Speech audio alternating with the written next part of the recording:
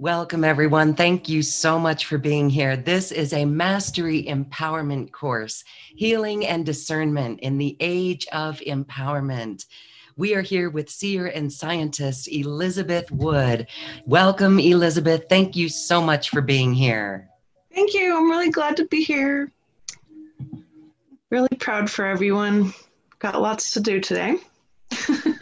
Yes, this is a really powerful time. And we are saying that if you are here and if you are watching this, this is your empowerment. And we hope that you're feeling this empowering time with these creator energies. So let's sit back and listen as this beautiful Elizabeth Wood shares this wisdom from her teachers and her inner wisdom and guidance. Thank you, Elizabeth. Thank you. So I'm going to get to really dig deep today into these two topics, healing and discernment, which are my very favorite topics really to discuss. And they're very poignant at the moment because we've just switched from one big paradigm to another, and we're the transition team, and that's really huge. So the transition is from this power over paradigm. And what does that mean? Well, lots of different layers of control, layers of power. And many of us know how it feels to feel like you're in control and how it feels not to be in control. And that big paradigm shift from who has all the control is moving, it's shifting. It's moving into all these individual peoples, you as a soul, being empowered as a unique part of source, being empowered as a unique part of source to be able to heal yourself, to heal your body, to heal the collective, and to heal some layers of reality that I'm going to talk about a little later in our class today. And so that healing piece is key. You don't have to be a healer to make healing one of the most important parts of your reality. And so the discernment part is also key. How do we know when it's appropriate for us to be in a position of empowerment? We're not going to have power over anymore. There's not going to be the same dependency anymore, especially from healers and those that need to be healed. There's going to be a co-creation of healing. And so we're going to be watching the crumbling of all the systems right now that maintain power over. We're literally in the middle of it at the moment, and it'll continue to unfold from here. A lot of people say, oh, this is the new normal. No, we haven't got to the new normal just yet. We've got some work to do to get to the new normal. And the new normal is our souls being in charge of our bodies and what we manifest, what we create, how we heal, how we co-create.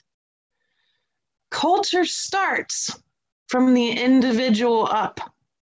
So you're looking at your inner self with some of the things I'm going to teach you today.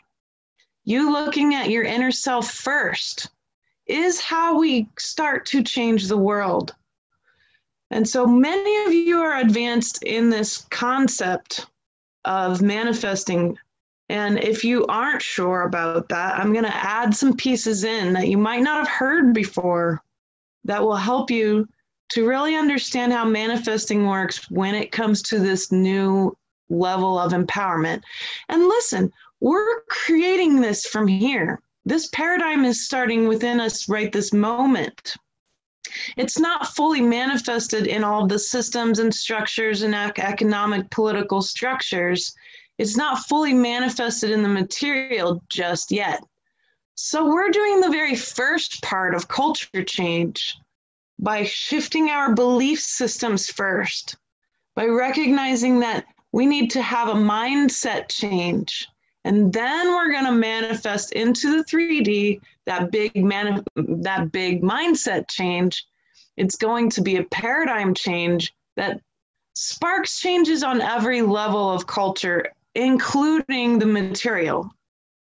So I'm basically empowering you today to be able to start with massive global change, and I'm giving you the exact tools to be able to create that change, that paradigm shift in yourself now.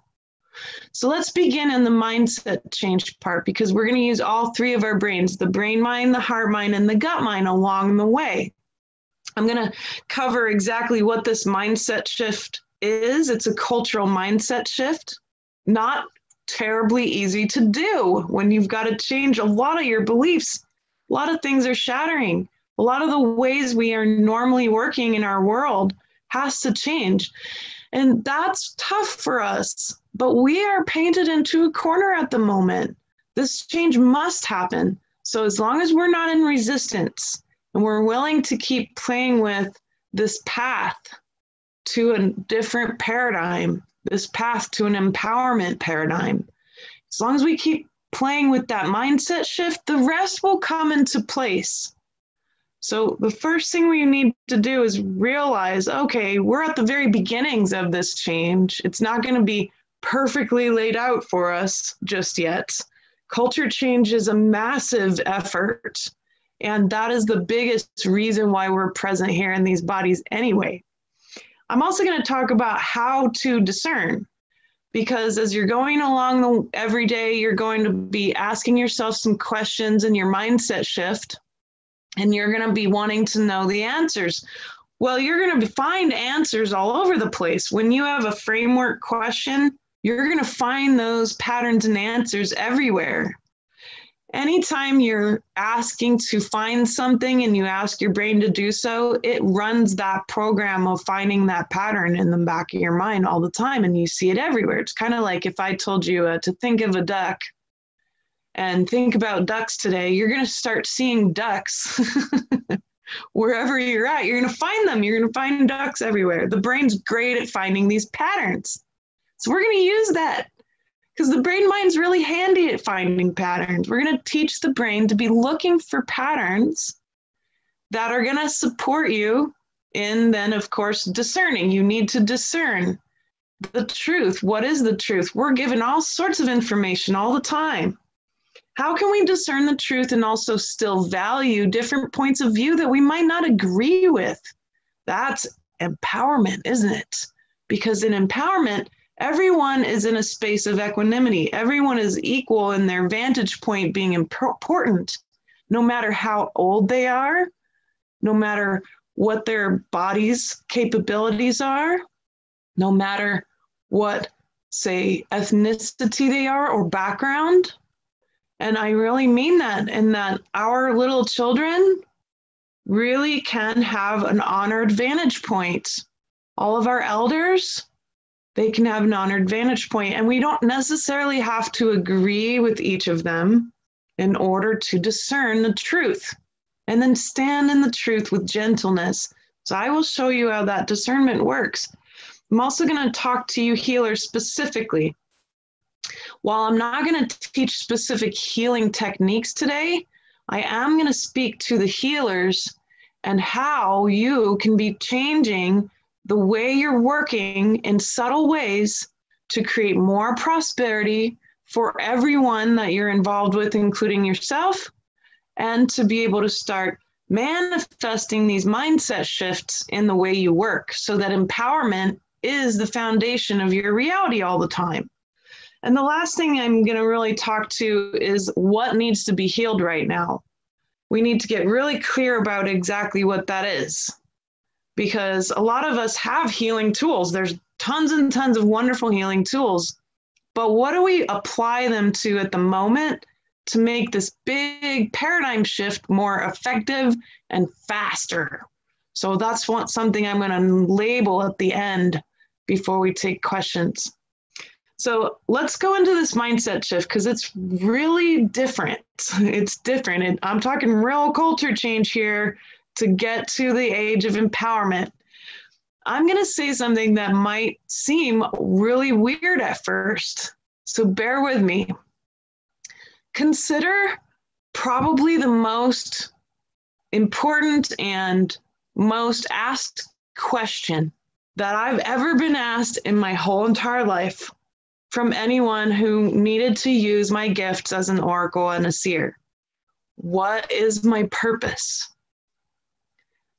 People ask this question every single day. What is my purpose? Why am I here?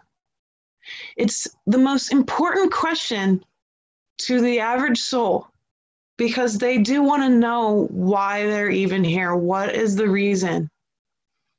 And then a lot of times, including people like me, especially me, we give them a purpose. Most of the time, I answer people with the same answer, that the purpose is to learn, to grow, to evolve, right? To learn, to grow, to evolve, to learn from the challenges and the good times, and to continue to bring more information into the source field. That the purpose of the universe is to discover what is love and what is not love, and in discovering what is not love, to find love there. That sounds all really great. It sounds really nice. That would be good enough for some people. They could start from there, and then they could start to ask a lot of times, well, what's my personal purpose? What do I really want from this experience? What am I trying to learn? Is usually the next question, right? But I want to point out an inherent problem in the concept of purpose and the way we have used it, and how it relates to power over. When we ask someone, what is my purpose? We are giving them the power to choose for us in that moment their purpose.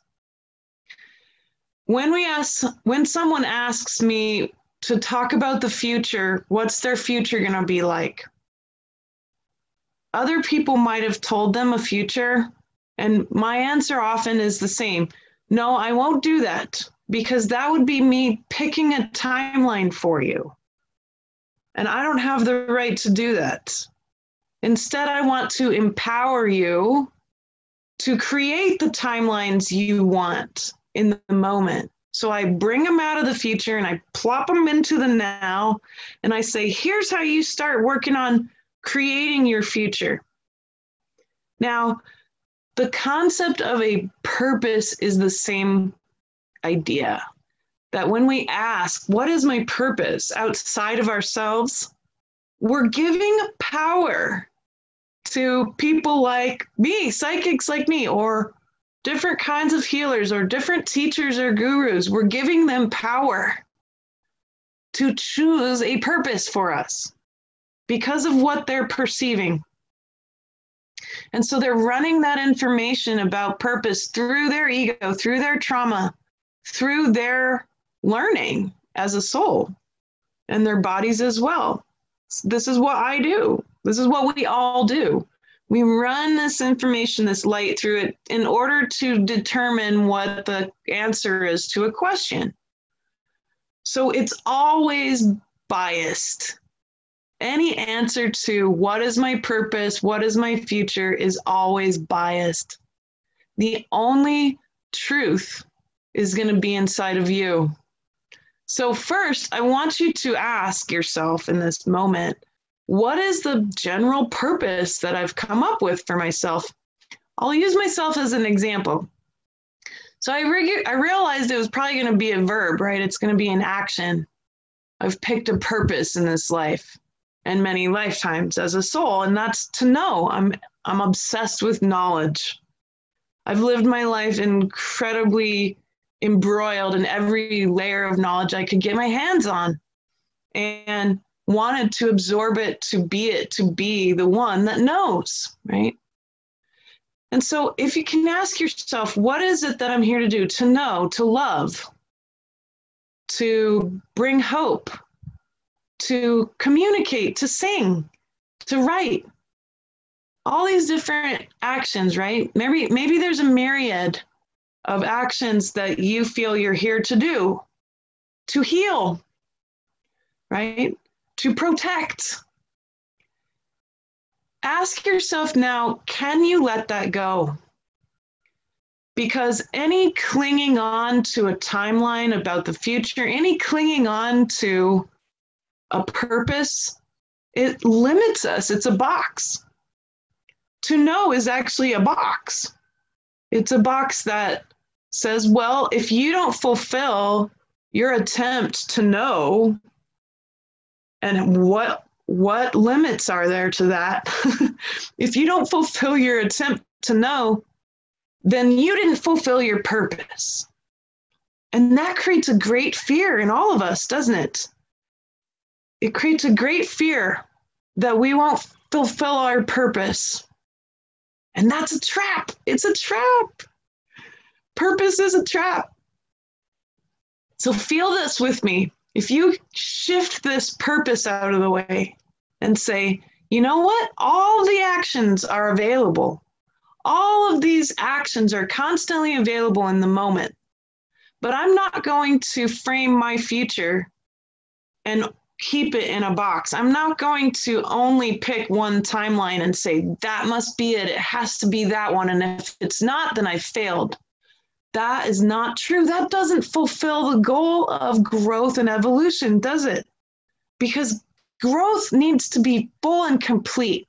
It can't be boxed in by a single concept about the future or a single purpose. In fact, all purposes are simply a myriad of choices in front of you each moment. And each moment, that purpose can change.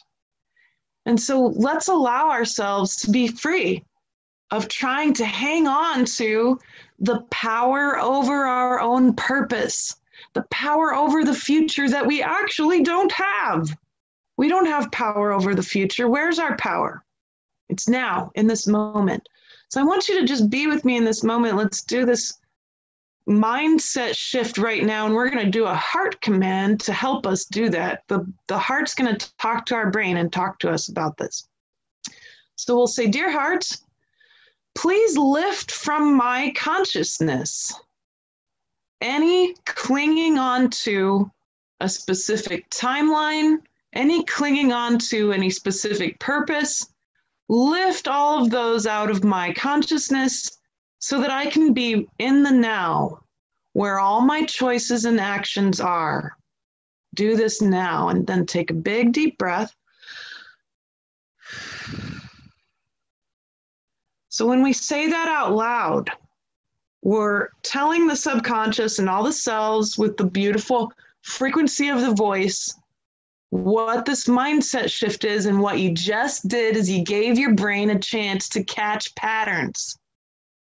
So let's talk to the brain really clearly. Dear heart, please tell my brain mind to look for all the choices in the moment, all the actions in the moment that I can take so that I can remain in the present and catch my mind wandering into the future or worrying about the future as I go from here. Do this indefinitely and take a big deep breath. So again, we're using the heart mind who can talk to the whole body and all the cells because we want the cells to hear us. And we're talking to the brain specifically too, but because we're saying it out loud, that's going to percolate into the subconscious. Now, you might have a little cognitive dissonance happening at the moment, maybe not, about purpose, because boy, we've been nailed with this for years and eons about purpose and how important purpose is, right? Again, I told you that's the number one question people ask me. And it's a smart question, right? Because they're trying to bring value to the moment. They want to have some kind of concept they're working with in each moment. They want some kind of image of the future. We are taught and programmed specifically to leak our energy into the future. It's called the field of limitation around time. And that program, it's literally a program, keeps you worrying about the future. This question, what is my purpose? It does the same thing. It's almost akin to asking a child, what do you want to be when you grow up, right? Suddenly their whole child disappears. Their whole childhood disappears in that one question. What do you want to be when you grow up? Suddenly they can't be a kid in the moment. They have to choose a future. Instead, and here's what we can do for ourselves around purpose. It's no different, the feeling, the energy of that question. We're going to ask ourselves each moment, what do I love right now? If we ask a child, what do you love right now? It cultivates their chance to ask them, what do I really love? What do I want? What do I need right now? Not 10 years from now, now. It cultivates our concept of using all the power that we have in the moment in these body machines, this beautiful biological technology, to use it to our great advantage. And that, of course, is going to be evolution, which was the whole point in the first place, right? So then we're not blocked to true evolution. Very good. So then I want to give us a chance to be in the moment, and then what? And then what? Then what do we do? We've got to ask ourselves a few questions about our time, about how we're spending our time, right? So in that moment, we have perhaps a million to-do lists. I know I do, for sure. And this is why I had to readjust my mindset in this. So this is what I did. And I'll give it to you as an example. I realized, okay, I find myself stressing out a lot about my giant to-do lists. I mean, there's just incredible amounts of them, and it's impressive. My friend calls them miracle lists because it's a miracle if they ever get done, right? So I realized if I shift out of purpose into the now, and I ask myself, what's the myriad of choices that I can choose from, then I feel overwhelmed because there's so many things to choose from. So I figured out that I needed to use my body to help me filter through that giant list of choices so we could get into the real work instead of sitting there being overwhelmed, wasting my time wondering which thing I need to do. So I said, I'm going to use my 3 brains to help me out with this one. So I asked myself as the soul in charge of my body, how does my brain feel right now? Where's my mindset at? Am I too tired to do something complex? Am I feeling creative? Am I feeling like I really need to get some of the more challenging things on my list, like taxes, done, knowing that I'll feel better when I'm finished with that work?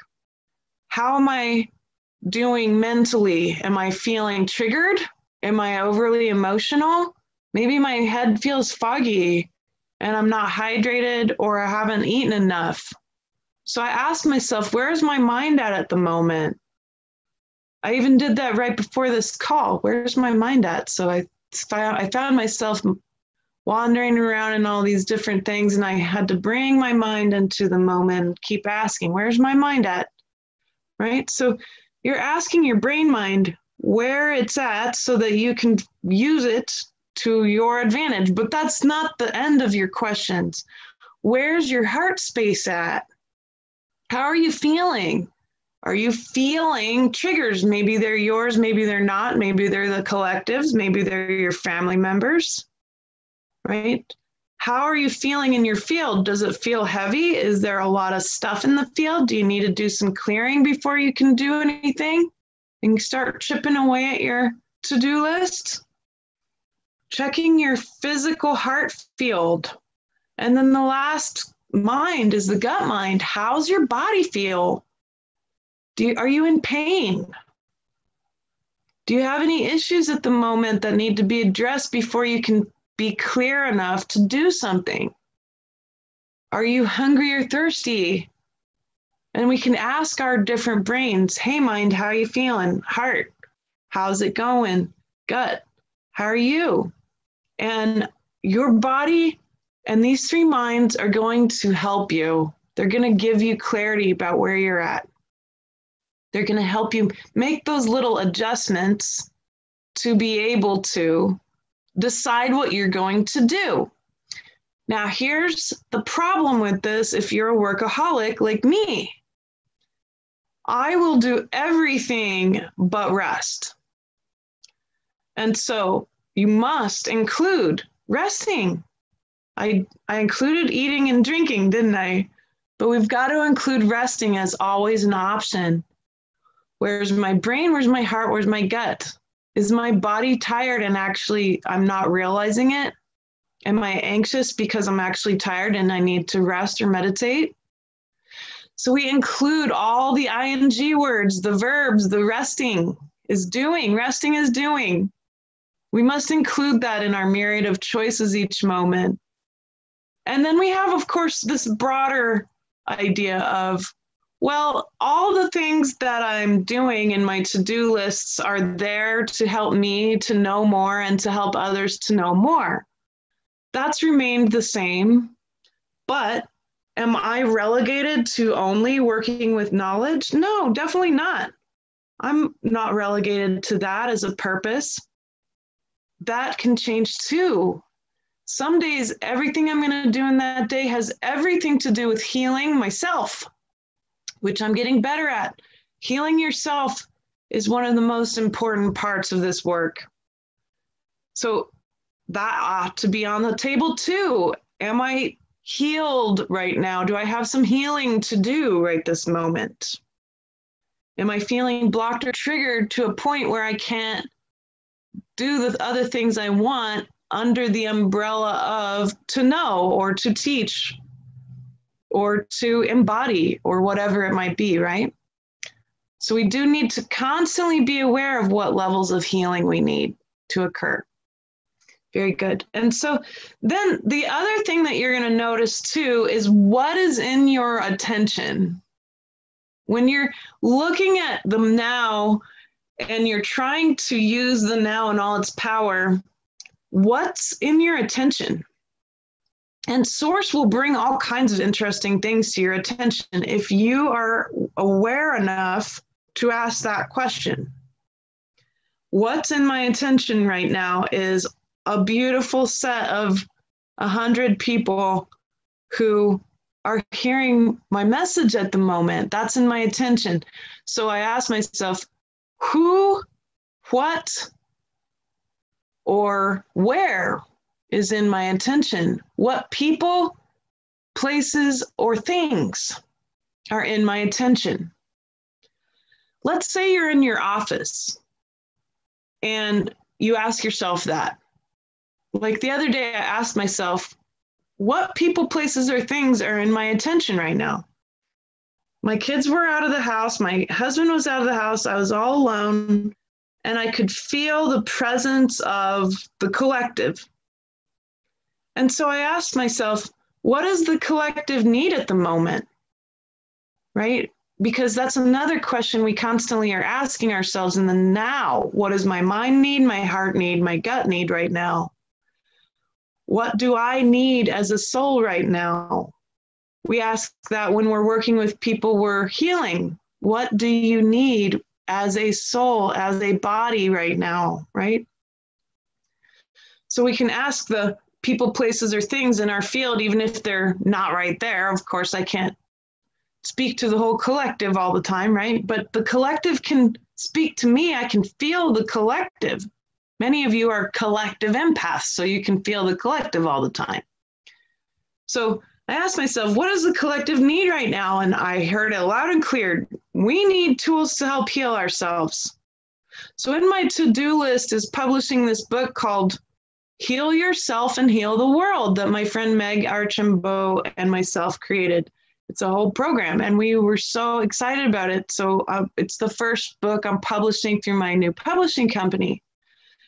And that had a whole bunch of to-dos that I needed to address in a timely manner, but little tasks, to make sure that each of those were going to be done right. Did I tell myself in that moment, knowing that that matched what was needed? The collective said, we need healing tools, and I have them, and now I need to make it happen so they can access this.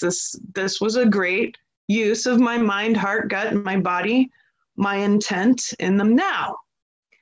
So then as I'm going through, I did not give myself a time to work on this. I said, I'm just going to keep working on these tasks laser focused with my intent to get these tools out to the collective. This is my laser focused intent. This is my purpose for this moment. And so I'm visualizing the collective receiving these tools as I'm doing the little back end deeds that I needed to do to make it work. And all these little steps, I did not visualize how it was going to feel when I was going to be done with it. I did not visualize being finished with it. I visualized in that moment the even bigger aspect of it, which was the need that I was meeting in that moment, the need of the collective for healing tools. And so I could see them in reception as I was doing every single click and every single form and whatever it was in the moment. But I didn't say, all right, I'm only giving myself 30 minutes to do this.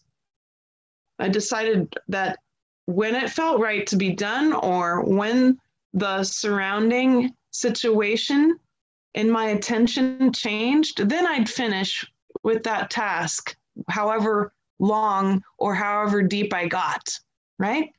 And then, of course, what happens? My husband interrupts me and he gives me some lunch that he bought, right? And that was Source saying, hey, your attention now needs to be on this person who's giving you something. Big, huge, very focused brain mind, right? Suddenly having to change their envisioned purpose in that moment went from giving the collective healing tools to eating this sandwich, right?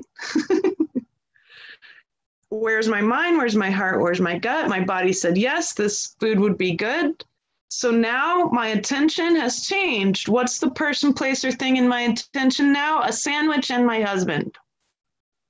I'm giving you real life 3D examples of reality, right? So this is very laser focused. This is really constantly in the now. And you are not considering these big, huge timelines that are actually constantly changing. You're not worrying about it. You're not putting a bunch of energetic into it. Instead, you're in the moment, co-creating with Source, with whatever person, place, or thing is in your field, right? Now, I want to point out that consent is very important at this point. Because if you're in co-creation with anything in your field, it's come there because it needs some attention by you. And if we do any changes to the person, place, or thing, we need to have consent. Now, in that moment, of course, the collective showed me what was needed. And by asking, what do you need right now? How can I help you right now? And the collective saying, I need healing tools. That was a way of getting consent. Now, I didn't say, can I work on this? Because the collective couldn't answer me back properly, right? Or a lot of different places and certain things aren't going to be able to answer you back properly if you ask a question like that. So we need to allow consent as part of our reality by recognizing that if it's in the attention, if it's in your attention field, if that person, place, or thing is in the attention field and you ask them, what do you need right now?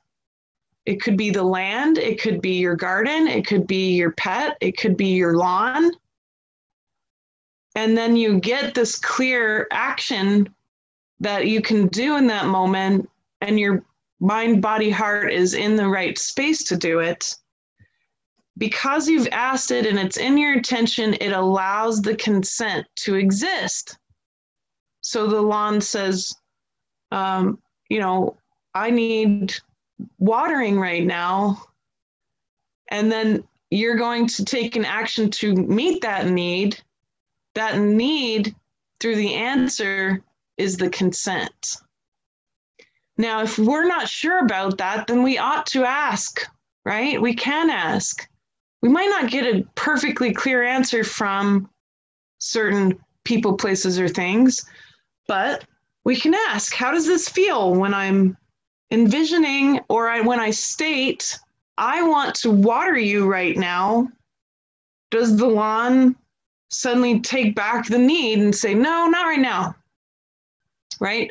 Or does the project or the collective, I say, I want to help you right now, do they suddenly say no? So unlikely, probably. But if you're not sure about the consent, ask the person, ask their soul, ask the animal or the plant, okay, well, this is what I'd like to do to help you. A lot of times they might say, yeah, but if you do it this way, then it'll be more effective. And then we co-create. And you can co-create with plants, animals, people, places, things. Consciousness is in everything. And so you can ask them, is there a better way when I state that I want to do this way? And you state it out loud, even if it's an object. Is there, then does it appear that there could be a different way to do it that might be more effective? This is how we can co-create, right? So maybe the plant says, I do want you to water me, but I'd really like it if you'd activate the water. Whoa, I didn't think of that. I could give my plant activated water. Well, that then was a co-created action in the moment. It was a co-created action in the moment, and it did not create dependency. It created co-creation. It empowered you and the plant to use the energy in that moment, in the now, more effectively. This is that then expounded to the global situation on the planet is the paradigm shift I'm talking about. And it's in that one little example, but then extrapolated to all our relationships. That's what I'm talking about when I'm saying this is a brand new paradigm of empowerment. Because the nature of the relationship with all people, places, and things is consent. And then, of course, you're working to co-create the answers. We're co-creating the actions in the moment. We're not just doing it alone without guidance. No one can. You never do. That's the illusion. Your body's a symbiotic machine. You're never doing anything alone. You're doing it with bazillions of bacteria and viruses and cells and all this incredible intelligence that's animating your body. And that is co-creation all the time. All the cells have to be in the right mindset. So when you ask yourself, hey mind, hey heart, hey gut, how are you doing? You're even asking consent from the bacteria and the cells of your body. You're asking your body to co-create with you as a soul. That's the shift I'm talking about. Good, I think we've got it. All right, so once you've stated your intent and you've co-created then the action in that moment, you're going to be also considering any vantage points, any viewpoints. So if you're in a team, right, maybe you're in a team, you're working with other people, or you're in a client situation. Maybe you're the client, or maybe you have a client in front of you that you're serving, right? Then you're always going to recognize and put yourself at this higher level vantage point outside the body regularly. The bird's eye view of the situation can help you to maintain the now. It gives you a chance to be the witness and say, am I speaking from my soul, or am I running all of that info through my ego and my trauma? Am I really functioning as a soul in charge of the body? Animating the body, using the body wisely in co-creation. How's this person doing in front of me?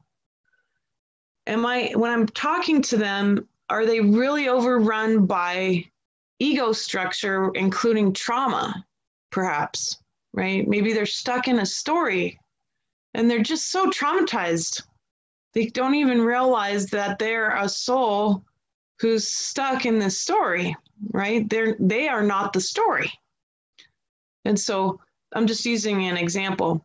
So then you can ask yourself, can I try to speak to their soul? Can I get the needs of their soul revealed right now? And the best way you can position yourself in that vantage point is going to be to imagine yourself above yourself and the other individuals, the other people, places, and things in the situation. Imagine yourself above it. Ask to be shown anything you're missing, and ask out loud. If I was to ask your soul right now what it really needs, what would you say?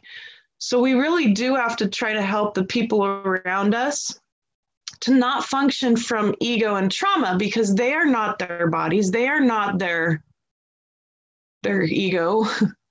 Those are just things they're using and learning from, right?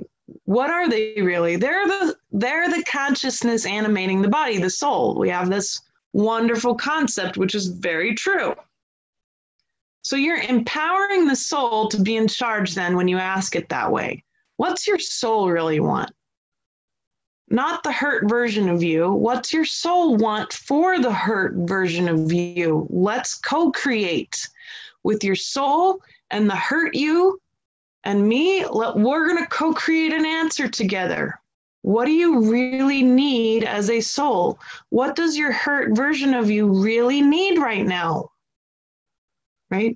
So when we're able to ask these questions in this way, then it really helps us to maintain that vantage point and honor all vantage points, because they're going to have their own vantage point. Everyone does.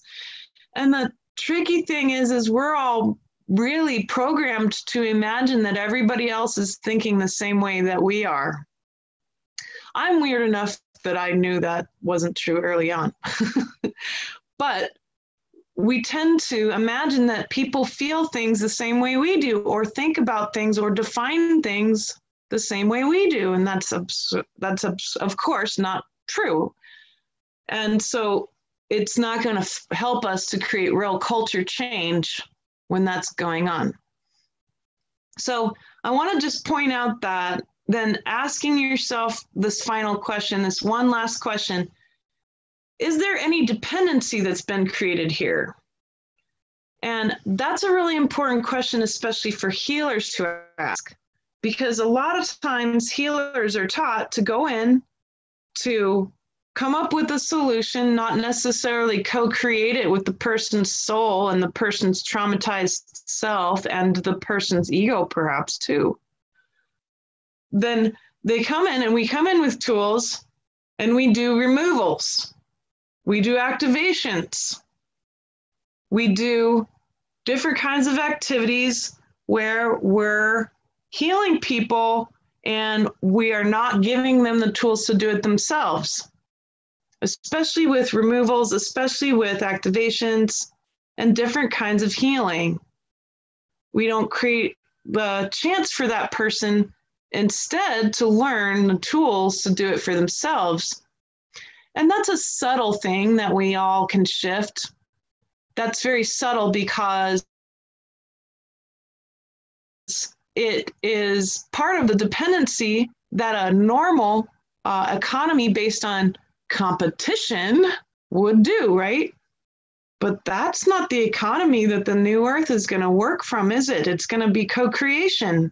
It's going to be empowerment. That means that everything we do and the way we offer things is going to have to change big time. So as a healer, you're there to radiate health, and in that presence of health, help people to understand what their true needs are, what their bodies, egos, minds, hearts, guts, souls needs are, right? You're the magician that can ask the right questions to reveal what is needed, and then co-create tools and co-create methodologies. I found myself with very specific people taking the same tools that I've taught over and over and over again and modifying them in the co-creation with their soul's needs in order to help them meet their needs faster in a more effective way, because there's no one size fits all. And so, although I could go in and like remove their bad feelings and their stuff and all this quite quickly, most of us as healers have found that this will end up often coming back. I've done removals of entities and you name it, all kinds of things for ages, perhaps eons, but ages at least a couple of decades. And with that, I always found that the attachments would come back. They'd feel good temporarily, but without the tools to manage it themselves, that stuff would always come back. People would clear it, but they wouldn't learn really why the attachment happened in the first place and how they can prevent that and how they can heal themselves in the moment. And when I started to modify the way that I did that, then that stuff didn't come back because they knew what to do. And this did not ever lose me clients. It never lost me prosperity. It's the opposite. People would stick around because they'd trust me.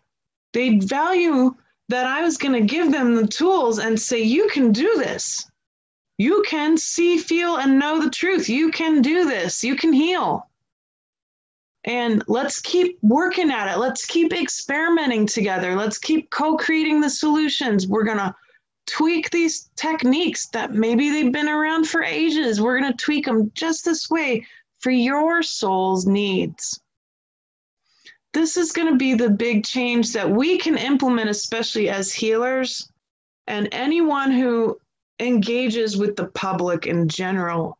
Anyone who's teaching, anybody, even if you're writing, whatever it is, in creation, we can keep asking ourselves, am I cultivating the empowerment of all the people, places, things around me? Am I cultivating empowerment? Am I creating dependency? And in nature, everything's cradle to cradle. So dependency ends up shifting because the rain will fall and allow the plant to grow, because that is part of the basic need that plant evolved to have. We took the plant out of that position in nature and we put it in a pot and we created dependency. Now that plant and it is dependent upon me. And I'm not saying you can't have house plants. I'm just saying that that's a lot of responsibility. And when you have hundreds of clients who are also like potted plants, they've been taken out of nature, haven't they? We've all been taken out of nature, and now we're dependent on these systems. We're dependent on these systems that are crumbling, that are corrupted. We are no different than the potted plants. I am dependent on these systems, and I have now allowed myself as a soul to work diligently at removing my embodiment and my activities from the systems. And this is how you can start. You can start by being the one giving the tools, and people will come back to learn more, and they will come back to keep getting access to your advice and your support. They won't disappear because suddenly they know everything. That's not what happens. And in fact, for me, I keep going out and finding new people to learn from, to learn more tools from, because we're not finished ever. We can keep co-creating and being able to give people access to new tools, and we can keep evolving. It's the end of competition. Then I can say, I just listened to this certain webinar the other day, and because I'm a student as much as I am a teacher, right? And that's the case for all of us. And what this person said was so profound. What if we played with that idea and modified it a little for your situation? How does that feel, right? And that's another way as a healer that we can keep maintaining this prosperity. How does that feel when I give you this idea How does it feel to you? Then you're co-creating from the soul's needs. You're making sure they're continuing to be empowered and responsible for their own feelings and being willing to ask themselves the truth of all of that, right? Good. So I did kind of skip ahead a little bit, and I want to go back to, how do you discern stuff? How do you discern what is true? What are the needs that you're having? Are those real? A lot of people are afraid that they're just making this stuff up. And first off, you can't make anything new up. Source already made it all up. We're just tapping into what's there. So release yourself from feeling responsible for making everything up. It's not necessary. You're just tapping into what's there. Then you're going to discern using a 3-step process. Use those 3 minds of yours. They're going to serve you greatly to discern the truth. You're going to ask yourself, if it's a decision between 2 things, then you can ask yourself, what are the pros and cons of these 2 actions? If it's way too many actions to choose from, you can say, where's my mindset at the moment? How's my mind doing about this? If it's looking for a pattern or looking for information, you can use that as a framework question. What do I need to know the most about blank right now? And you can ask your brain mind to help you with this, and that's what the brain mind's good at. What do I need to know about the subject I'm looking at right now? And the brain's going to help you to see that beyond itself, using its wisdom, using the knowledge it has there, right? You're going to ask, what are the pros and cons of these 2 actions? Or where is my mindset at that would help me to filter through the myriad of choices I have at the moment to make in this moment come true through action, right? Then you're going to drop into the heart. That was just the first step. Then you're going to drop into the heart. How does it feel when I'm imagining doing one of these 2 choices? Does it feel good when I imagine this? Does it feel good when I imagine doing this? So that's for when you have 2 choices. Let's say you've got tons of choices in front of you. How does it feel right now? How am I feeling right now from my heart space? What myriad of choices really lights up for me? Maybe I'm feeling really creative, so all the creative tasks light up for me. Maybe I'm feeling really analytical, so all the analytical tasks light up in front of me. And then, of course, when you're dealing with the other pieces, which is going to be all the different co-creating in the moment. What's the action that I can use in the moment? How does it feel to work with that action, right? So you're going to use what your brain mind showed you, but you're going to keep asking, well, then, and now, how does it feel? Not what do I think about it? How does it feel when I'm thinking about these different pieces that I can take part in? Then you're going to ask your gut. All right, gut, how do you feel? How does the gut in the body feel? How do your organs feel? How does the whole physical body feel? Let's say your gut has these 2 choices, right?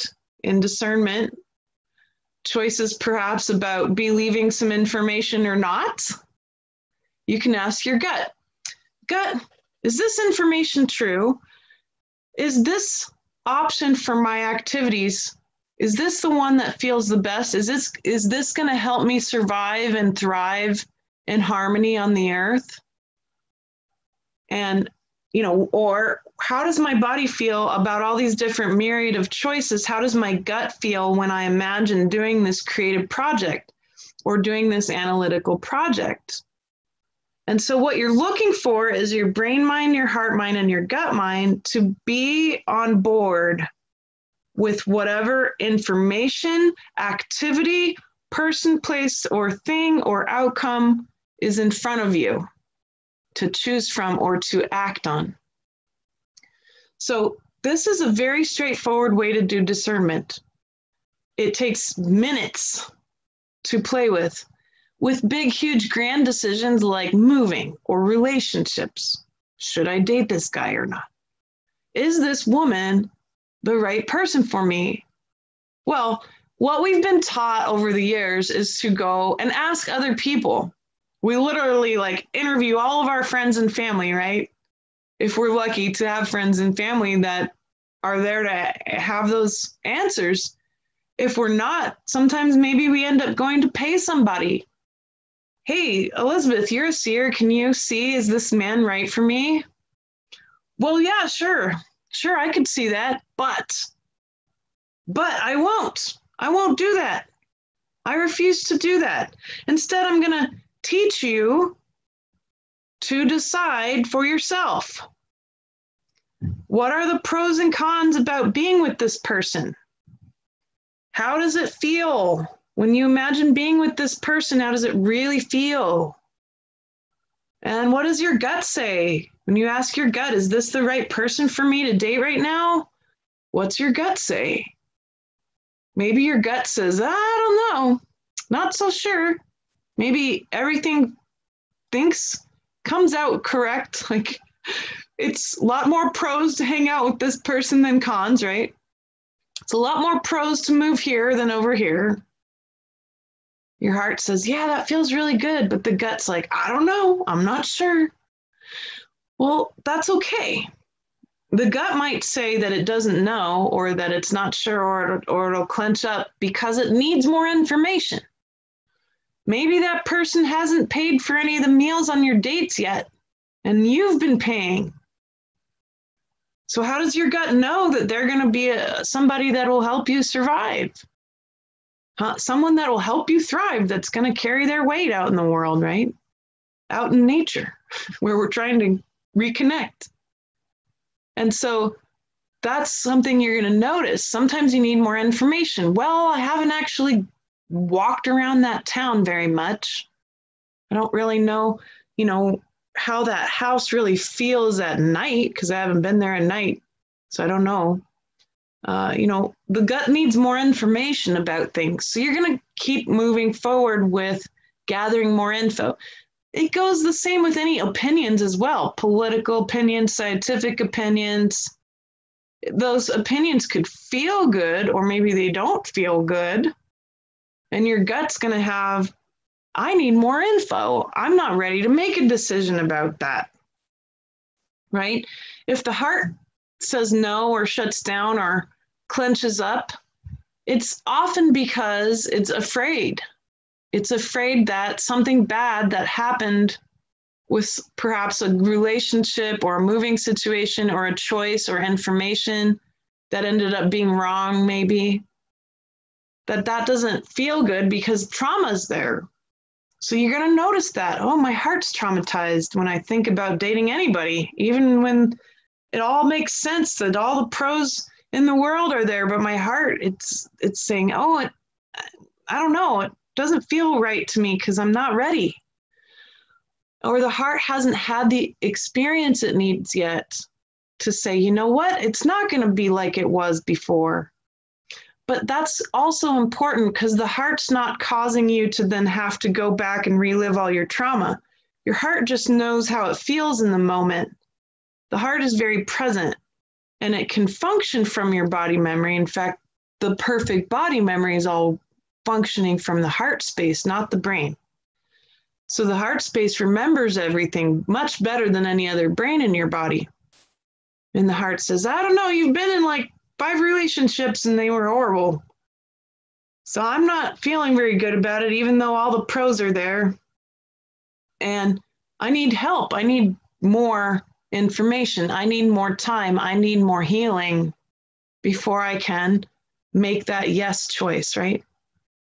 So that's really key, to just notice that the heart and the gut and the mind are not always on the same page. We would love that to happen, but the heart and the gut are going to let you know when there's more work to do.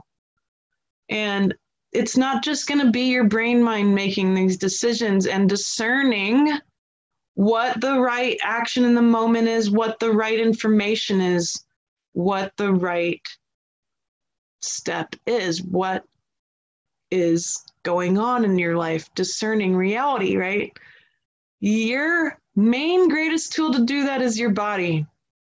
And your body can serve you very straightforward in making these very clear decisions. And so that's why the class was about healing and discernment, because healing is really on the table right now and very important. But discernment, we must discern. We must discern consent. We must discern empowerment. We must discern if we're in competition or creating or cultivating dependency or not in the actions we take from here on out, including in ourselves, right? Awesome. So then I want to talk about manifesting. It's very similar. So we're going to build on this, right? It's very similar to the discernment process. When we manifest, we can't just imagine something into existence. There's a 3-step process to true manifestation, and it creates a lot of wonderful options for action when you're doing real manifestation. So let's talk about it in the terms of relationships, right? So as you're trying to manifest a better relationship, or you're manifesting perhaps a co-creative relationship with someone for business, or a relationship with a new place to work from, or any kind of information that you're wanting to manifest, any kind of relationship, any objects, all kinds of different things. Remember, objects don't show up without relationships, though. Money doesn't show up without relationships. And money can't just sit there and stay in its state. Money is simply there to get the ball rolling to turn into other stuff. Either, electricity, water, relationships, food, health, all kinds of different things. So we don't want to imagine having a whole bunch of money and that's it. That's not going to work. That money is not going to stay in that form. We need to know what kind of form it's going to become, really. And that's us really asking, what do I really need from a soul level? What does my body really need right now? Now, with that concept, where am I at? What does my mind need, my heart need, my gut need? What does my body, my soul need right now? When we have that clarity, then we can work to manifest. So we can ask our mind, what does that look like? When I imagine this receiving of this really beautiful relationship with people, places, and things, in order to create this outcome that I'm thinking is going to be a useful outcome. And so how does that look exactly?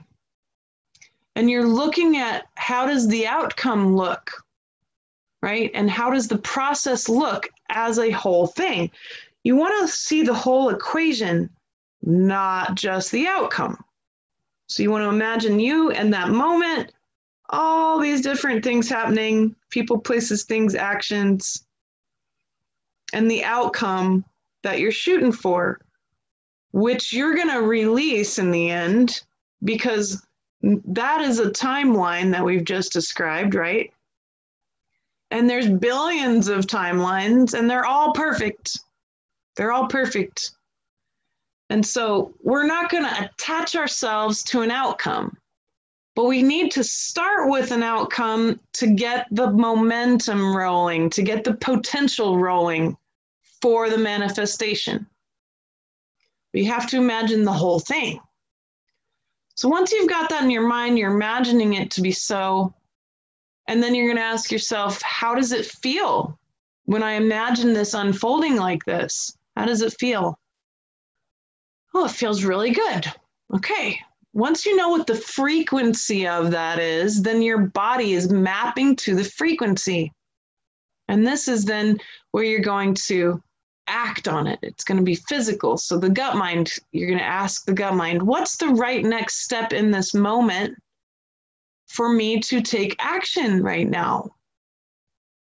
What's the right next step in this moment to take action? The gut knows. And the gut's going to say, well, I'm too tired. Or I'm hungry and I'm thirsty and you need to feed me first before we act. Or here's all the exact things that I can come up with that you could start doing at the moment. And then you go write them down in your to-do list. And then you say, where's my mind at? Where's my heart at? Where's my gut at? Which one of these really lights up to me that I can start now, that I want to start now? And then you begin. Now, at that point, once you've begun, you must release yourself from the attachment to the outcome you had just been imagining. Because it's like fishing. You've got to release the line to go out and then grab the fish. You can't hang on to that line. You must release it. You don't see the hook under the water. You don't see the exact timeline that's going to actually be the one that unfolds. None of us can see that. And if somebody says they can, they're picking one for you. Don't let anybody pick one for you.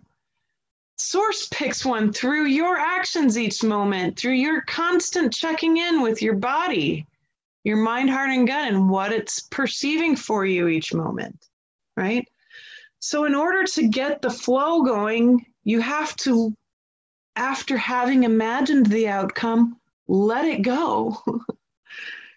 And release it. Maybe do something really nice like, dear heart, please release myself from this outcome that I've imagined fully. Any attachment I have to that precise outcome and how it got there, I release myself from that. Source, I give it to you. I give it to you to pick the exact right, perfect timeline. Because I know what I'd really like to happen, but the power is in the allowance of each moment to unfold, not in the controlling of our ideas of the future. So in manifesting, yes, you do need to be able to imagine the process and the outcome, but you will not remain clinging to it or hoping that's going to occur in each action. Instead, you're going to relieve yourself of any attachment from it. And that's the end of expectations. That's the end of attachment. So that you can allow the right, exact, perfect next steps to be unfolded in your experience in the moment, each moment. And allow the beautiful kaleidoscope of perfect timelines. Even the ones that we say that we don't like or don't want are perfect, my friends, because when has anyone ever been able to see the full and complete and total, precise, precision, end-to-end creation of any reality? You can't, because that's all reality. It ends up looping back on itself, right? We won't get too confusing there. But that's the beauty of manifestation, is that you're not only in surrender, you're also in full action mode, making sure each moment continues to help unfold the greater sense of accomplishment in each moment, the greater sense of action in each moment, right? And that's the paradigm of empowerment. Because as you're doing this, it also influences the relationships you have with the people, places, and things around you. Then you're not so attached to your expectations and outcomes that you can't see the great and wonderful, interesting options and loopholes and twists and turns that reality wants to give you. And then you're not going to box yourself in, just like you're not boxing yourself in with a single purpose. You're not going to box yourself in with a single timeline or an outcome either, even in manifesting. Awesome. So I want to address healers and what you can be focusing on right now to heal, right? So healers, the number one thing you need to be doing at the moment is healing yourself. Because to be the great beings of empowerment and to be fully empowered is to be an example for, a roadmap for, a conscious frequency for healing, right? And this can apply to any of you who have specific skills. So maybe I could also apply this to seers, being a seer or an empath, right? But especially in healing or doing any work with or for anyone around you, any person, place around you, you need to always have addressed your own healing. Part of why I'm even bringing it up is because I know I'm terrible at it. I'm terrible at healing myself. And someone asked, what about artists? Oh yeah. Here, ask yourself as a creative person, right? Can you make the most profound, beautiful, light-filled art when you are in a state of illness of any type, mental, emotional, physical, or spiritual? Is that the point of your art?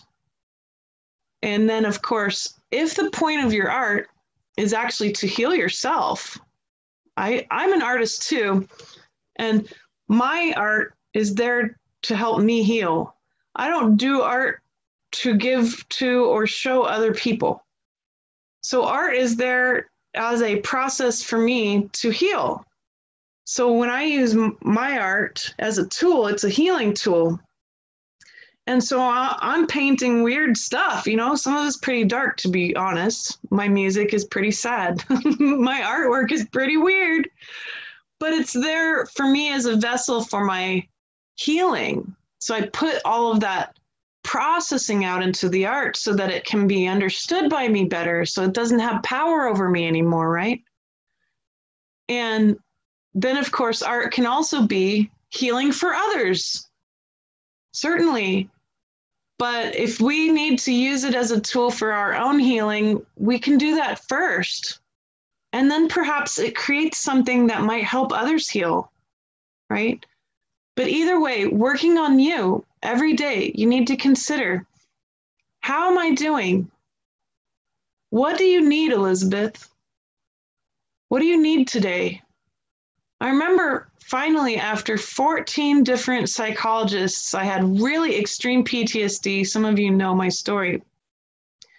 And 14 different psychologists, the last one who actually helped me the most, actually asked me, after about 6 months, actually asked me, Elizabeth, what is it that you really need? Because all the techniques he kept trying to apply to me, like a template, like a one size fits all, wasn't working, which is why I had 14 different psychologists. And I'm not joking, literally 14 different people. So, and many of them said, I'm sorry, I can't help you, which wasn't true, because if they had been more co-creative and empowering, we would have found a way. And that's what this guy did. After 6 months of this one size doesn't fit Elizabeth, he asked me, what is it that you really need? And I realized in that moment, no one had asked me that. Not one of those 14 people until him, after 6 months of working with him, had ever asked me that. So that's one of the most profound questions we can ask every day. What does my body need right now? What does my soul need? My mind, my emotional body. What does my ego need? Ego is not you, but you can learn from ego. Ego might need you to work with it a little bit that day and talk to it. You can separate ego from yourself and talk to your ego, and you'll find, oh, that's when my brain seems to like take control. It's actually ego. Because the ego has needs that haven't been met, right? The ego's maintaining those different traumatized versions of you who have not got their needs met. So we can work with that. And we work with it in certain ways, like healing the traumatized inner child that is running the show, or healing the traumatized teenager, or the 20-some, 30-some, healing the version of you from last week who had a lot of trauma around a lockdown or whatever, right? So all those traumatized versions of you, they build up. That's part of ego structure. Ego structure then creates things like expectations, attachments, judgment, especially of yourself, right? We can work with ego. We can ask, what does my ego need right now that I can work with right now? Maybe there's a trigger or something that's showing up. So for you healers, ask yourself this every day and diligently work on it. Allow space to let your mind, your heart, and your body be inspired in a healing process for yourself every day. Make it creative. Pick different random things that you've never done before. Maybe grab an adult coloring book and allow that to be healing. Whatever it is, try something new every day. That way you don't get bored and stuck in this, oh, I got to do healing some more on myself, right? Good. And so the other thing I wanted people to address as healers, as artists, as seers, as empaths, is going through your three minds regularly. Eventually, as you talk to your brain, heart, and gut, you'll get used to it and you'll feel like your whole body's actually functioning as one. It's a very cool feeling to feel that. So your whole body will function as one, can make a really big difference. And when you're able to hang out in that position of being aware of your three minds all the time, you're training your body and your mind to naturally consider, how does my mind, heart, and gut feel right now? So you're training your body to do it on its own, and it doesn't take that long for your body to start functioning brain, mind, gut all the time. Brain, heart, gut, excuse me. Brain, mind, heart, mind, gut, mind all the time. As healers, you can be doing that as well, and it applies very nicely to, of course, discernment, manifestation, and this whole paradigm shift, right, into freedom. Then I want people to consider, as healers, looking at the needs of the soul in the person, place, or thing that's in front of you. So like the earth, she's got a soul, right? So anywhere you go on the earth, you're on her body and she has a soul. So you can powwow with Mother Earth and Gaia, which is the name of her soul, right? You can powwow with Mother Earth, Gaia each day in a place, if that's what's in your attention, and ask, soul of the earth, what do you need right now? Right? You can ask the soul of the plants or the animals that you're working with. You can ask the soul of the people. And with the people especially, you can say, if I was to ask your soul right now, what do you need the most? That's a wonderful question for us healers to play with, because it forces the brain mind to say, oh, what does my soul need? I guess I hadn't considered it like that, because we always say, well, what do you need? Well, who are we talking to? Are we talking to the body or the ego? Are we talking to the trauma? We got to say specifically the soul, because the soul is the one that is the connect to source, and that's always connected, right? And so then once you give them that chance, it lifts them up into a vantage point. It heightens their vantage point. What does my soul really want right now? What does it really need right now? Sometimes people don't know, so they need help. And then you can start from there. All right, let's talk about that. How would it feel to get needs met at a physical level or a mental, emotional level? What about a spiritual one? What does that look like? Half of healing is asking the right questions, isn't it? And these are the ones that I've discovered over many years really have worked the best to get down to the very, very core of the healing that needs to be done. And we can do it for ourselves every day. What does my soul really want right now?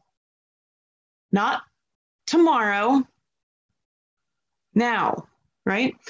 And then, of course, teaching tools. Don't just do removals. Don't just do clearings and activations. You can teach tools and then do a removal, or do a removal and then teach the tools. Either way, depends on the situation. You could help someone and activate them and then teach them tools to maintain the strength of that activation. You could be doing healing on someone and then teach them how to do it themselves on themselves. Right? So keep thinking about ways that we can empower the people and the places and the things that we're working with. No matter what you're doing, whether you're a healer, artist, seer, empath, creator, you are always a creator being, and you're all of those things. And that's the cool part. All of us can see, feel, and know the truth, and we all have access to all skill sets if we don't narrow ourselves down into a box of purpose, right? And that's the awesome, beautiful part. Then it's much more free to say, well, right now I'm an artist and I'm using this art to heal myself. That's what my soul needs right now. How wonderful that we can do that, right? Beautiful. Now, the last piece I want to give you is, what do we need to be healing right now? What do we need to heal right now? I'm going to give you some layers to consider. And so these layers will pop up all the time. They're going to pop up in different ways around you. And it doesn't mean that all those things have to be attended to all at once. I think you'll see what I mean when I talk about these layers. First, the first layer that'll be the most obvious, that needs to often be addressed right away before you can do anything more, is personal trauma. So how do you know what is personal trauma? When you get triggered, when there's a reaction, right? So let me give myself as an example. The other day, my husband read something from mass media and said, well, it must be true. It was on this mass media channel, right? And I knew that it wasn't true. And so I knew in myself, my discernment was saying that it wasn't true, but I got triggered big time. First off, I was not hydrated. I had not eaten any food. So I was not in any good state to be aware of my trigger very well. And I actually yelled at him, and I never do that. And so it was very rare, but I got triggered and I yelled at him and I'm like, why are you reading me this stuff? It's not even true, right? Poor guy. So here I just projected all my trigger right back at him. And it had nothing to do with him, of course, or the information. It was me. It was my reaction and my trigger, right? And then I caught myself, right? Oh boy, I'm triggered. And so I said, I'm really sorry. I shouldn't have yelled at you. And that was not okay. Please forgive me. We moved on, right? But I thought, okay, I've got some healing to do, right? So in that moment, mind, heart, gut says, you need to look at this trigger. So you go in, you find that trigger, right? You find the trigger, you go and follow it. So I followed my trigger. I'm angry. I'm angry about lies. And it's not just media lies, it's lies that exist. Lies make me angry. I've been hurt by lies, right? And this is my ego speaking and my heart speaking. Lies have hurt me. So I go in and I say, how does it feel to be hurt by lies? That's the frequency of the distortion of the personal trauma there, right? I don't need to know every single lie that hurt me. That would be crazy. My heart does. My mind doesn't need to know that. And then I allow the frequency of lies. I welcome this frequency of lies, right? So then it becomes revealed. Now I know the frequency of it. It can't hurt me. It can't hurt my soul. It can't hurt me. This frequency, now I know it. Now it loses power over me.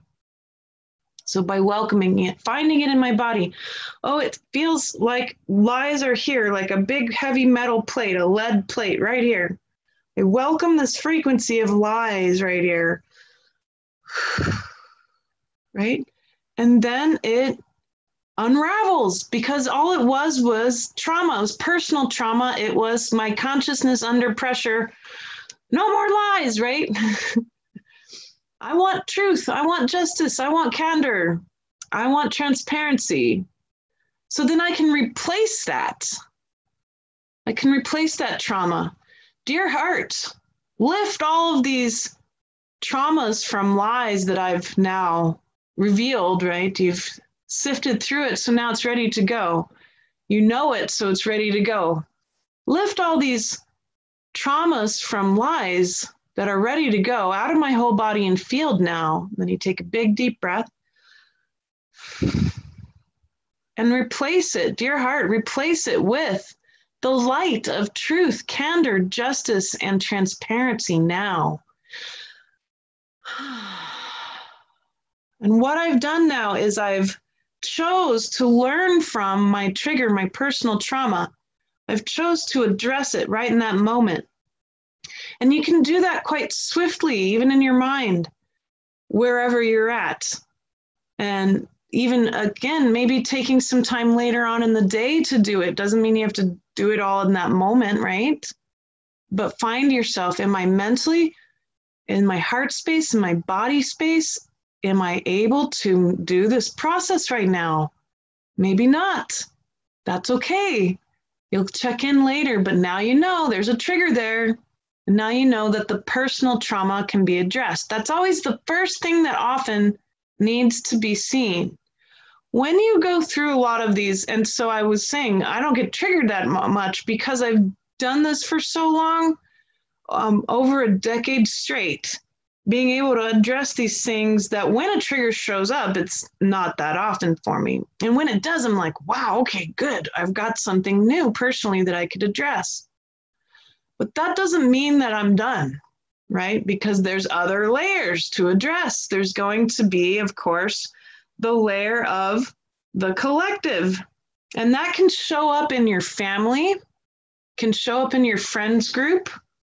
It can show up in your client group. It can show up just tapping into the collective, right? So, for example, right now, big, huge trauma in the collective around plagues and famine. Big trauma there. That makes sense.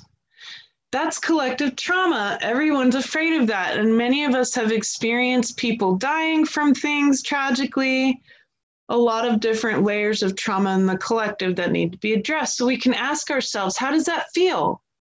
How does it feel to have trauma from plagues and famine, or from the loss of family members or friends that we loved? How does it feel, this collective trauma and fear around death? How is it in me? And then addressing it within yourself first to see if you're triggered by it. Then you go through the baggage of it that's being triggered. And then that also goes out to the collective. Anything from the collective, you can find it in yourself because it's in your awareness. It's going to ping something in you. And then when you do the process in yourself, you can release it through the self out to the rest of the collective. Dear collective, I have processed this, and this light of candor and transparency, justice and truth is yours. I give it to you, and we let our heart space get really big and connect to all these beautiful beings, the collective of the planet, and we give them the process, the light, the end result of the process, the healing process, right? The third layer is going to be the lineage. Sometimes the collective and the lineage, they work together in those layers of trauma. Fear from plague and famine in the collective is most certainly going to be also found in the lineage, which is your epigenetic body memory. That body memory does not belong to you. It only belonged to you for as long as you've been in this body. So if you're 55, that body memory is 55 years old until it goes beyond that, which is all the memories of your ancestors. We're talking a lot of people. a lot of people. It's kind of like its own collective. Well, you can be working with the lineage trauma as well. So if you've gone through personal baggage enough, there's still going to be more with the goal of access to your whole DNA. So if the house is the body is the house that you've inherited, right? Filled with trash bags, blocking you from access to all dimensions. Now, that DNA was created for two reasons. One, to access all dimensions at once instead of having to bounce between them and only hang out in one at a time. And two, to have body memory. In fact, the fact that lineage trauma is built up in the whole house for all these 8 eons, that lineage trauma is there, is actually a function of the whole reason why DNA exists, which is to access memory. Not just your soul's memory, which you can access for sure by cleaning up the baggage that's blocking the access to the dimensions, but also the memory of your ancestors, the knowledge and wisdom they had, right? Not just the trauma. So if you're aware of, okay, well, I might not be a drug addict, but all my uncles are, or all my aunts are, or maybe I'm not a narcissist, but my father was, or maybe my aunt was, right? Those are traumas that have been built up that are in your genetic memory because of the relatives that came before you. And that's normal, but it doesn't have to stay there. So as you've cleaned up your personal trauma, now you're getting into the deeper stuff. And when you get through that stuff, you're getting access to much, much more beautiful, bright levels of dimensions. It's like a big open plan floor room that every time you move more trash out of the way, every time you work on the lineage, you're getting access to more of those rooms, which are those dimensions, and they're not separate. And they're also not higher than each other. They're all available. And the idea is to have access. The more access you have, the more soul memory you have, the more memory from your lineage you have, and the more powerful, all of your actions in the now can be, because you're backed by all of those dimensions, all that light, all that knowledge, all that wisdom. And then the next layer that must be shifted, but I want to show you, how do you do a cleanup of lineage stuff? If you know what you want to clean up, you're discovering it along the way through triggers, through collective memory, but you'll discover more and more through a lot of different forms, perhaps even dreams, perhaps memories that become more clear, that weren't clear before. Then once you know what you're naming, you're going to basically modify a heart command to help you shift all of that. So you're going to feel those different frequencies. So like, let's say you want to deal with the drug addiction part, right? You'd feel the frequency of drug addiction within you. It's written in your DNA. It's right there. It's not yours. It's just available in the trauma that's built up in the epigenetic memory. So you'll feel it. And then you'll say, dear heart, I welcome all my lineage to stand with me and receive this healing right now. And then you'll feel that presence. They all will stand behind you.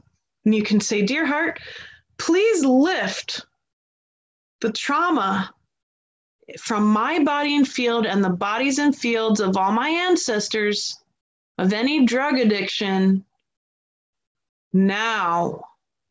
And then you take a big, deep breath. And then you're going to choose what to replace it with, right? So now, whole bunch of trash bags just left, not just one, lots of trash bags, right? From all the different people in your lineage who might have had drug addiction. Then you're going to replace it with light. Dear heart, please fill my body and field and the bodies and fields of my lineage with pure unconditional self-love now. And take a big deep breath. And now what you've done is you've given all that space pure light so that nothing can return, nothing can take its place that you haven't given consent. And so the only thing you gave consent to give it, to replace it with, was pure unconditional self-love, right? And that gives you more access to your house every day. And it also, what does it do? It mirrors back out to the collective, and it helps the collective. Whether you've talked to anybody about it or not, doesn't matter. Your heart field's intimately connected to the earth and the people. Mind, heart, and gut, all of the beautiful Indra's net, deeply connected to all of it. So anything you do is informing the collective by its manifestation, because you've just done it. So it is. Very good. And then the last layer, which is one we don't consider very often, and right now it's being cleaned up really big time, and after this I'll take some questions, is the earth's trauma, my friends. The earth's trauma. That's being cleaned up too, and it's in our bodies. How? How is the earth's trauma written in our bodies? Well, beyond DNA, what is DNA made of?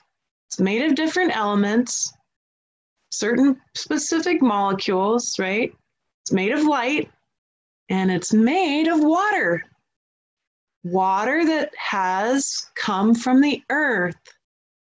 Water that has always been on this planet since the beginning of her existence.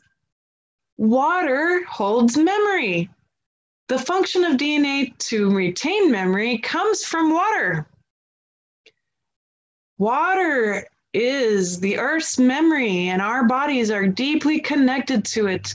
And our experiences are connected to the earth's body through the water. She's receiving our memories every day. She's giving us memories every day in the drinks that we drink, right? In the foods that we eat. And these memories, they didn't go anywhere. The oceans are full of the memories of all the events of the earth and all the wars and all the drama and all the beauty and the love and the creation and the dinosaurs and ancient memory. And that memory is being cleared too, especially now, because the earth is doing exactly what I've just talked about you doing today. The earth is empowering us. She's empowering us by healing herself first. And in this healing, there's a big amount of purging going on. It's very physical for us. So if your skin's been going wild in your body and your stomach, and for months now, probably, maybe even much longer, very sensitive, right, to what's going on. And then the doctors, they say, well, we don't really know what's wrong with you, right? Or you try to go seek help. Well, and then the purging keeps happening, the clearing keeps happening, because it's not you. You're not alone. You're not a bubble. You're not an island. It's also the earth doing it too, especially now that she's embodying these higher dimensions.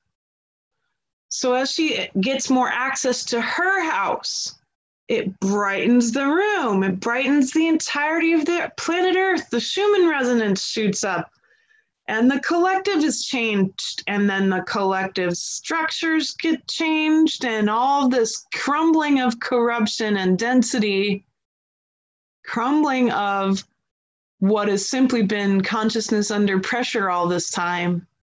It is the giant grand earth clearing and healing that's happening as well. So we can welcome that. You don't have to do anything special unless you want to, and you can ask Earth, what can I do for you today? How can I help you? How can I help you heal today, Mother Earth? You can ask her and she'll tell you. If you'd like to take part in that, you can help her clear with your heart space. Dear heart, please lift any trauma that needs to be shifted out of Mother Earth, my heart, my body, and my field, and her body and field that I can help with. Let it shift out of us now. And then take a deep breath. So your heart space, it touches the planet. We lift whatever needs to be lifted. We allow our field to be a conduit for that. We match up with it by allowing it in ourselves too, and then we can replace it. Dear heart, please fill my body and field and the body and field of the earth now with unconditional love, in perfect equanimity, and the light of empowerment now. With a deep breath. And in that, we can serve the earth, we can also help ourselves, and we can continue to open up the beautiful process of finding our true state of enlightenment, which is pure empowerment.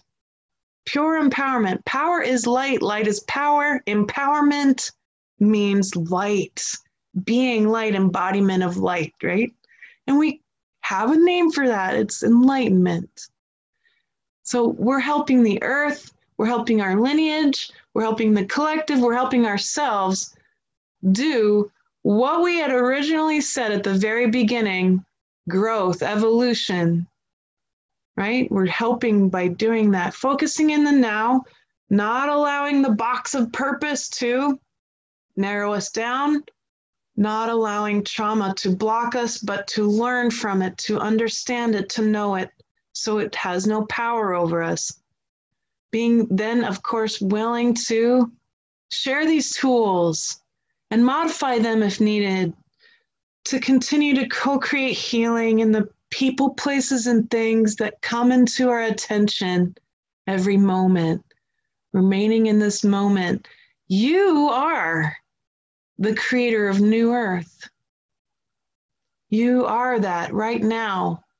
And it's not the future that you are. You are creating New Earth now. The future will unfold from there. And you can trust that fully and be able to discern and manifest using your whole body now. So thank you. Thank you so much for letting me share these tools with you today. So this is a free mastery empowerment course to introduce people to your teachings. And I want to say, I feel really empowered listening to you. The manifestation, surrendering it, allowing it to unfold, not being attached to it, and then the whole process of really feeling with our body. All of us are just loving that information. So thank you for that.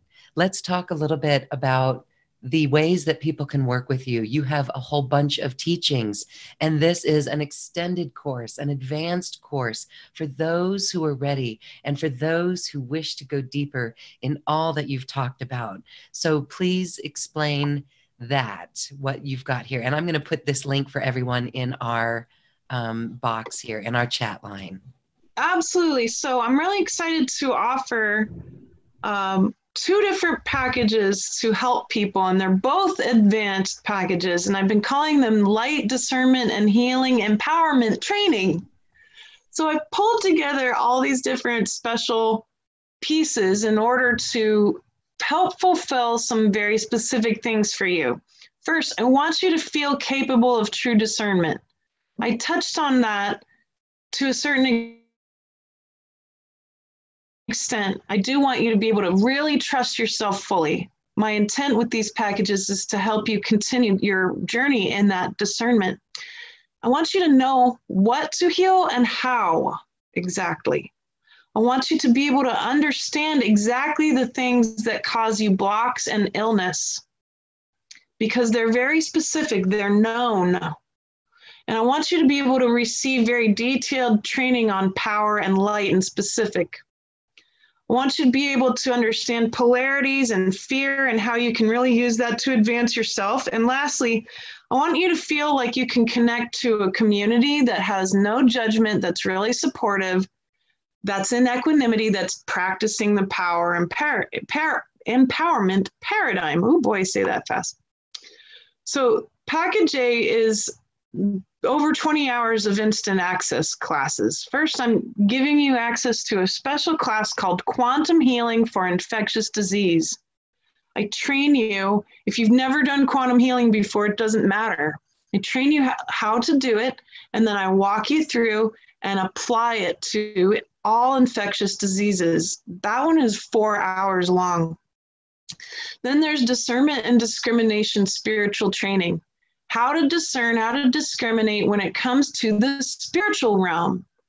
We were really talking about discernment in general, but the spiritual realm, there's some really great tips and tools that I teach you to use to be able to do spiritual discernment too, whether you feel like you can see well or not, or feel well or not, feel energy or not.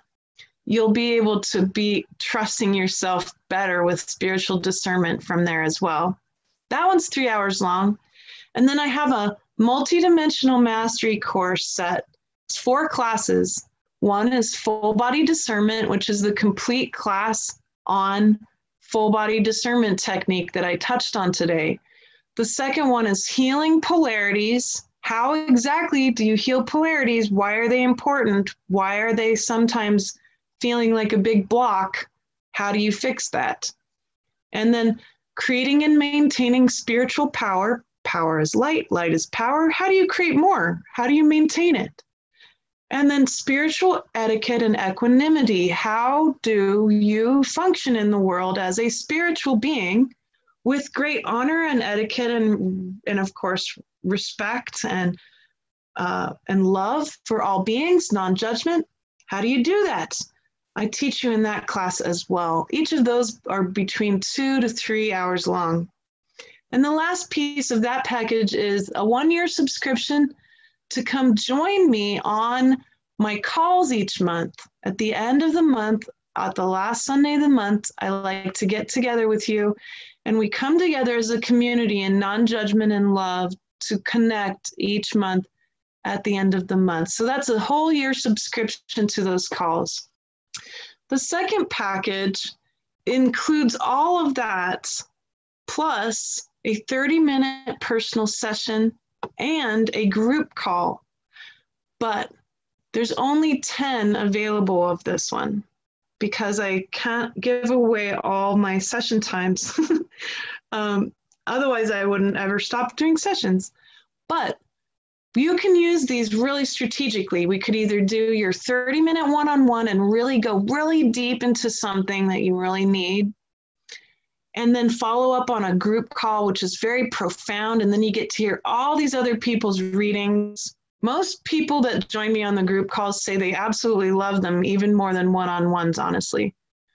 So you could do that, or you could do a group call first and a one-on-one second. Either way, then you get nearly an hour of personal readings from me to help you discern whatever it is that you're facing, and then get you empowered to do the right next step and manifest what is needed from whatever it is that you've experienced. So I'm very glad to offer those 2 things for everyone, and your continued evolution and growth, your discernment, your healing. Thank you so much, Lauren. Thank you, thank you, thank you, Elizabeth Wood. That's a beautiful offering, and it really helps all of us as we embark on New Earth Now. Beautiful lessons. Thank you, and thank you all for listening as well. Namaste.